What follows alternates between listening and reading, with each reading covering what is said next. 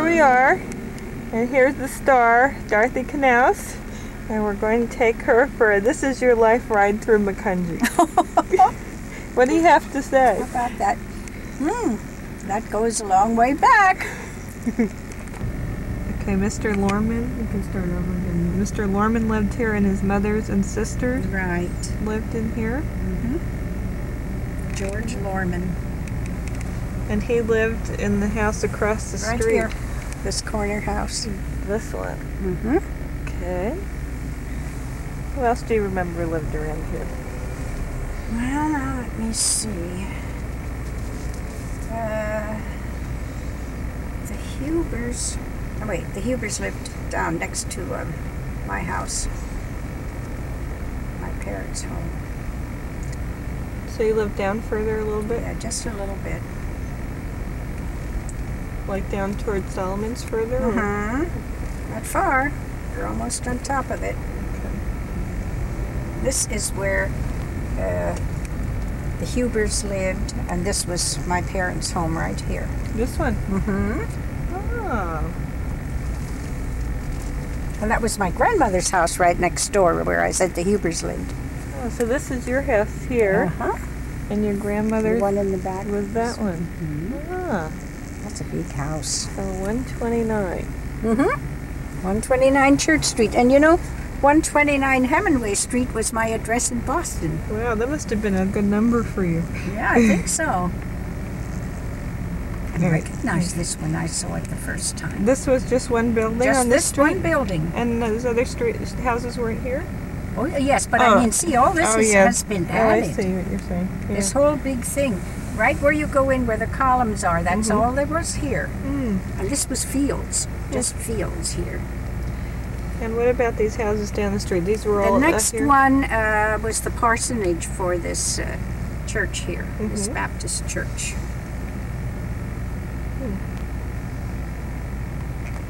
Where did you take your first music lesson? I'll show you.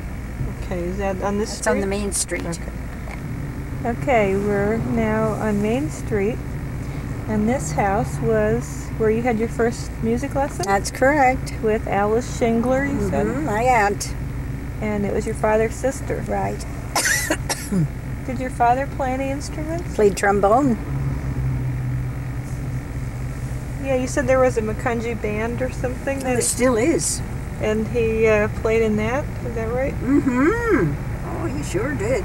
And that was where the doctor lived. Now that's apartments. That Dr. one, Erdman. That one there?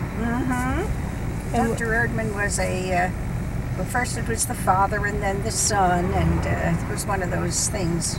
And how about this used to be the post office here, right?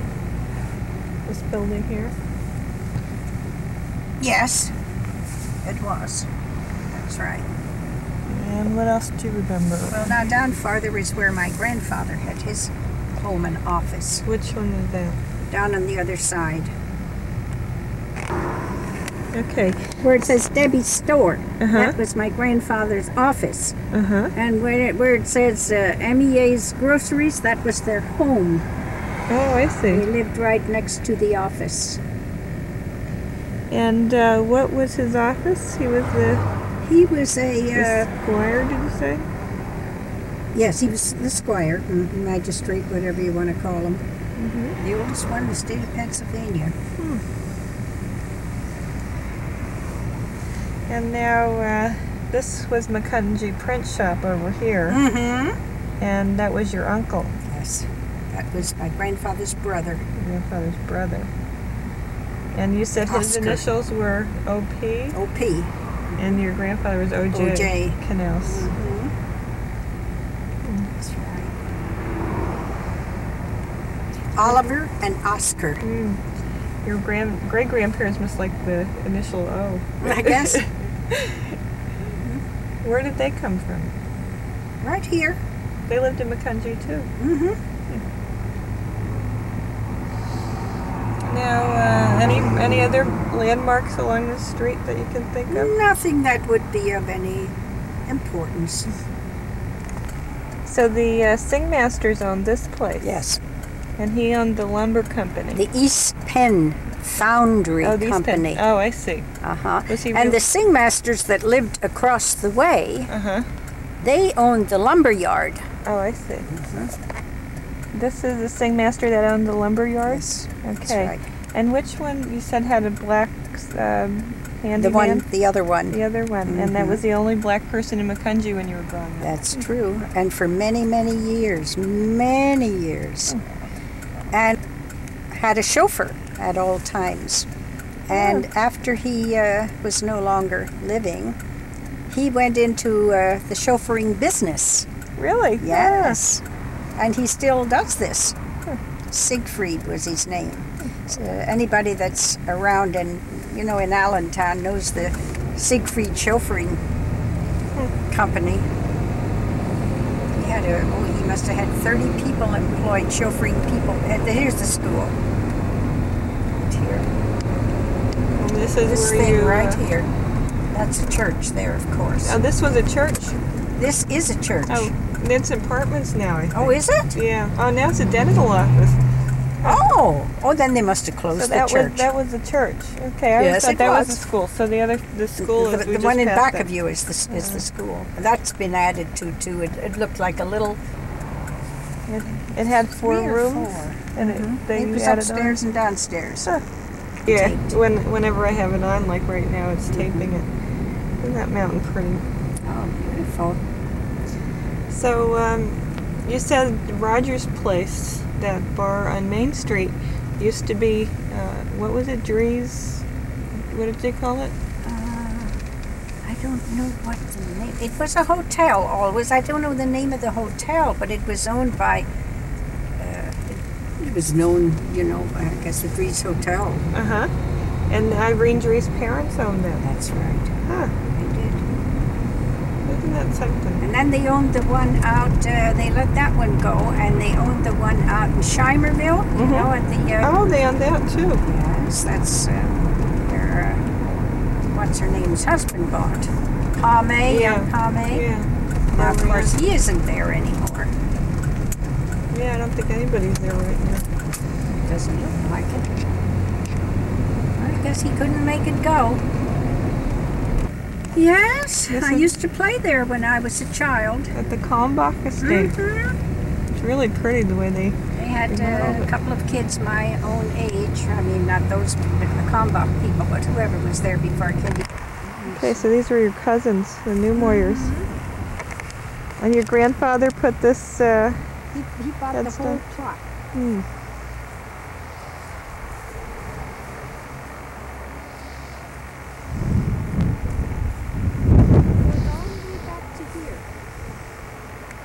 Oh, yeah. Cousin and his wife, and this was my uncle and his wife and their daughter. They were the ones, my grandfather and this uncle and John down there were the ones that had the Rims underwear factory. Oh, I see. Here's Jack's. Oh, you have your headstone already with the harp on. Look at that. Sure, that's what I wanted you to see, too. Oh, my. Isn't that pretty? Yeah, it sure they made is. a beautiful job of it. Oh, it really is. Yeah. Now, I'm not going to have it like that with the birth date, just the date of death. Just the date of death. Yep. Let them guess. That's the secret you take with you. That's right. Now, this is my father and my mother, and that was my grandfather who started the business. And they made underwear for Sears. So. But they had other customers also, but Sears was the biggest customer. Oh, they had many. That was quite a big thing. And that was my grandmother there, Ida. Ida L. Rems. So the Weeders owned this building, and it was a box factory. Yes, that's paper right. boxes. Way back, that's an addition at the back there. It's quite large. Oh, this was the underwear factory then. That was a John Rems and Sons underwear factory. ladies' underwear. Mm-hmm. They only made ladies. And you said your mother's mother was a Herzog from the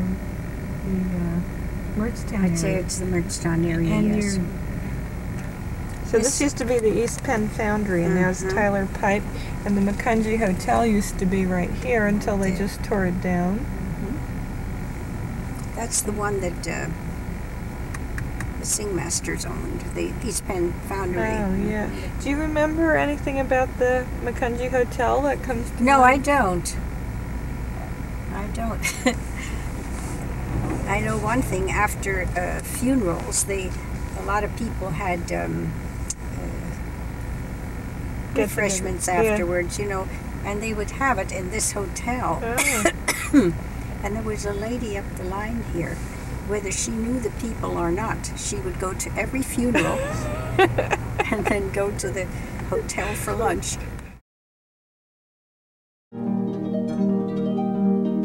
Dorothy Knauss takes a front row seat for all of the band's West Park concerts. But she's not just a dedicated fan, she's also an Allentown Band alum. I would do it all over again if I could.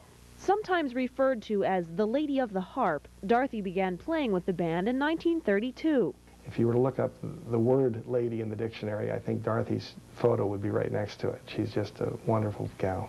For 67 years, she shared the stage with numerous guest soloists and conductors. But one thing certainly set her apart during that time. For 44 years, I was the only lady in the band. In those days, only men could play in professional bands, but former conductor Burt Myers had close ties with a well-known American composer named John Philip Sousa. Sousa's band included a female harpist, and Myers wanted to emulate Sousa's successful techniques. It wasn't long before Dorothy's name was added to the roster. They all treated me with great respect, and we had a lot of fun. Her elegance made quite a stir with audience members. For every performance, she dazzled onlookers with lavish gowns and intricate hairstyles. A lot of people have said to me since many, many times, we so looked forward to what would you wear at the next concert. But her keen fashion sense wasn't keeping her in the spotlight. Dorothy's musical talent paved the way for many exciting adventures with the Allentown Band. Well, I guess every time that I had a solo to play, it was special to me.